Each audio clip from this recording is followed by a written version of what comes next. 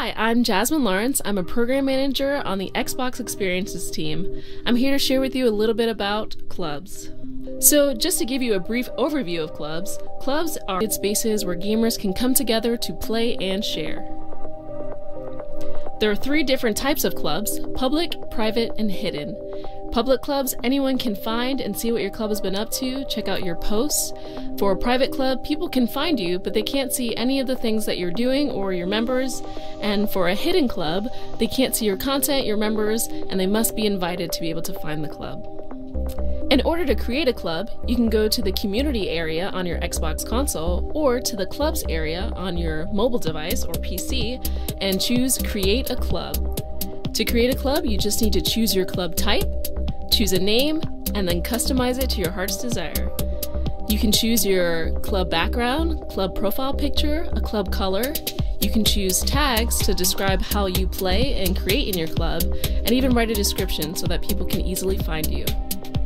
Finally, you can associate games with your, and this is great because it helps your club to show up on game hubs on Xbox Live. This makes it easier for friends who play different games to find it. To join a club, you can go to the Discover Clubs area to see all of your invitations that are waiting for you. If you're searching for a club, go to the Clubs area and choose Find a Club. From there, you can choose to find a club by tags or by game, or you can even search the description of a club or type in a specific club name.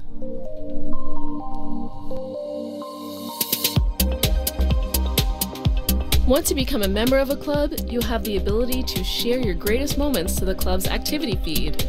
These posts can be seen and shared with all the club members.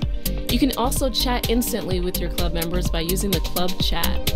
If you're looking for someone to play with, head over to the Looking for Groups section of your club and post an LFG for whatever you want to play, or start a party so you can hang out with your other club members. If you're an admin of a club, your club will look a little different.